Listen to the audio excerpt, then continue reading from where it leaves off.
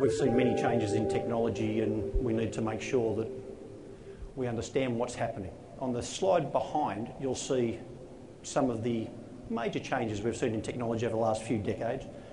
From the telephony side of things, when we had switches come in to replace all of that manual process, major changes there. The automation that's occurred in manufacturing industries to ensure that things can be done faster, better quality, all of that. We then look at technologies like ATM that were introduced, I think 30 years ago.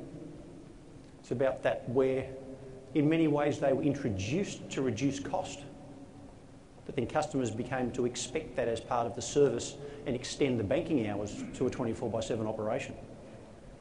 So different technologies may be applied by businesses at different times to achieve efficiencies, cost reduction, but what eventually happens with them is they're adopted by the end users to make life simpler. So your phone calls go through all over the world, no one cares. The quality of the production line is maintained. Yeah? And we believe that cloud computing is doing this for the IT environment. So the industrialisation of IT per se is what we're talking about with cloud computing. In my area, which I might talk about desktop virtualisation or the management of devices. Traditionally it's desktops and laptops. Most people are now very familiar with Blackberries and iPads and iPhones and that type of technology. I've covered ATMs. We can talk about point of sale, kiosks, other technologies. What's driving a lot of this digital information, and what will continue to drive it, is the fact that just about everything is becoming IP enabled. You all, I'm sure, are well aware that cars have a lot of technology in them. And those cars, as an example, often don't get to send that information back to the manufacturer until you take them in for a service. And if you don't take them into a recognised service provider, it may never get back. But in the Toyota case, most of those cars had the ability to send that information back on an ongoing basis. Whether it's every time you park the car in your garage, it connected back to a wireless network and sent the data back.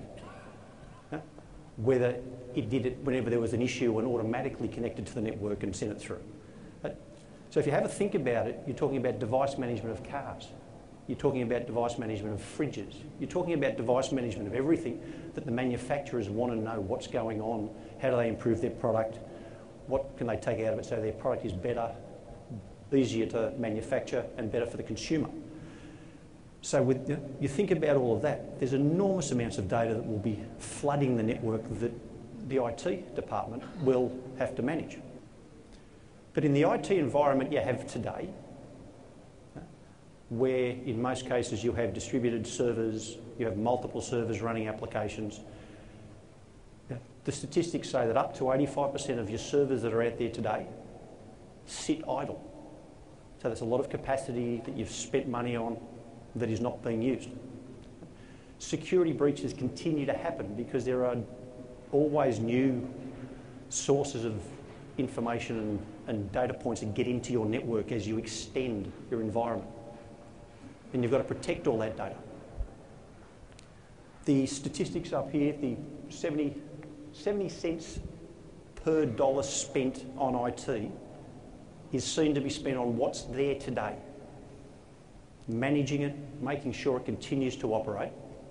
And I'm not sure if you've all got that data for your own organisations, but it's the lion's share of your dollars will be in maintaining what's there, yet the business is saying do more. Innovate, help me move into the 21st century. What else can we do to gain a competitive edge? So if you can find a way to reduce that 70 cents and take the money and use it in ways that will drive business performance, you're going to be better served. Automation is still key. It's very important. Whatever happens, if you need to continue to do it, can you automate it? Can you make sure that it is done and the human factor is removed? So you always get the same quality result. Gets into the standardisation of workloads and what's going on out there. Again, workloads in most cases from an IBM perspective is about what are your employees doing for their job? What is the work that they have to do? what are the different types of workers you've got there, and that will define a workload. A lot of that will get down to what are the applications they use, where do those applications run, and how do we make sure that the environment they're working in is the most cost effective from an IT perspective, but providing the level of end user productivity. And then you look at the utilisation of infrastructure and the virtualisation of hardware. I would say most of you have already seen virtualisation occur at the server level. Yeah? We've gone from multiple networks to single unified networks for voice, data, video. The world is becoming virtualised. Yeah? If you think about the virtualisation of everything, if I need another 50 gig of storage, or if I need another 5 servers, or if I can just turn it on in, you might call it a utility type model, then how much easier will that make it? From the customers we're working with, the provision of servers for test and development purposes. Most of them will have processes in place to say, if I want to experiment with something, I need to go and procure a new server, go through the process of justifying it, and that will generally take weeks to months. If you can tap into a secure environment where you can just turn it on, it can be done in minutes to hours.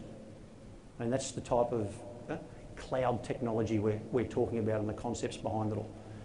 Again, change management around that type of thing becomes simpler. If all you're doing is switching things on and off, it's a lot simpler than allocating multiple resources to all of that. Changing releases, simple. If you've got the cloud, if you're managing a private one yourself and it's dynamic, it's not out everywhere. You don't have to distribute the software. Everywhere you can control it and make sure it's available. I've mentioned the assessment and planning, how to get started, because it's about the workloads, your business, and picking the right technologies for those workers. Why would you want to use IBM in regard to this? Well, if you've got to pick the right technologies, we understand virtualisation across all the technologies. We're doing it ourselves in many, many ways today. The answer for that group of workers could be PCs. For that group, it could be virtualisation. And it might be using Citrix technologies. It could be using VMware technology. It could be using WISE technologies. It could be using application streaming technologies. There's different use cases. So from my perspective, you need someone who's going to look at it from a workload perspective and provide you the best solution for those workloads. Okay? And as this evolves from private to hybrid to public clouds, you need to be looking at where are you today. Private might be right. You want someone that you can work with to move to the public cloud over time.